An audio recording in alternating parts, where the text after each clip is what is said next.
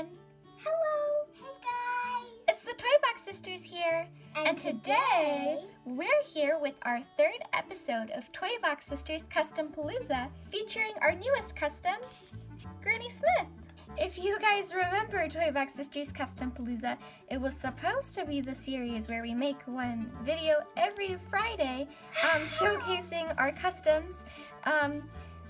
We totally make one every week, guys. We're taking the series out of hiatus. It wasn't even supposed to be in hiatus in the first place. I'm so sorry. But we're working on a new custom and she's just taking forever because we're learning how to rehair ponies. So we don't have to paint their hair anymore and we don't get like this gross kind of thing. But until then, we're still gonna have to paint their hair or just make it out of Play-Doh, right, Sweetberry? Exactly. So if you guys remember Granny Smith, we did have her for a while. She was in our custom collection video, which we have to make another custom collection update video as well. But she looked kind of crusty.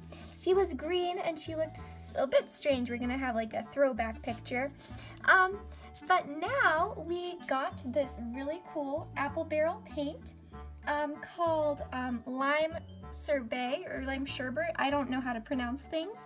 We originally painted her with Lime Tree, which this time we used it for the wrinkles on her eyelids and under her mouth and stuff. We actually added like to her legs with Play-Doh to make it look like she has joints that kind of stick out. Yeah. I was wondering what that was. We made her shawl out of orange Play-Doh and paper that we put on with a marker, and then her eyes have been fixed and we put a solid black line there with, again, eyeliner. They look so much better than before. Yes, very much so. A definite upgrade. Her hair is also kind of grayer than it was, and it has like little parts of it that stick up. We're still trying to get her tail in shape. Like an old grandma. They don't brush their hair very much. Granny Smith fits in really nicely with all our other members of the Apple family, our lightly customized Applejack, and our quite heavily customized Big Mac. Yup. So yeah, Custompalooza is going to start up again. Sorry for the delay, but we're learning how to rehair ponies. So maybe the next custom that you see, actually probably won't be the next custom, but the next few customs that you see on the series will have rehaired hair. Yup. That's the hope. Granny Smith makes a wonderful addition to our My Little Pony collection. But she's a little bit, big for an old pony? Yeah, well, when Hasbro comes out with an old granny mold, please tell us. We didn't really want to make her out of Play-Doh because, yeah. We've experimented with Play-Doh ponies before, and you can see how that turned out. And he just fell, which further proves our point.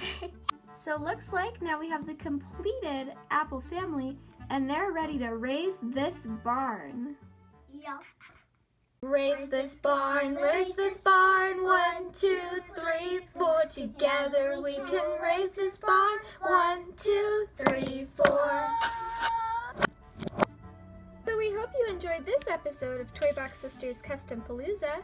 And don't worry, we're gonna have more episodes of it coming out every Friday, hopefully from now on. If you have any suggestions for customs for us to make in the future, like this awesome Granny Smith, let us know in the comments below. So thank you guys so much for watching. We hope you enjoyed it. And as always, stay awesome. ToyBox Sisters signing out. Finger wave! Finger wave! Bye!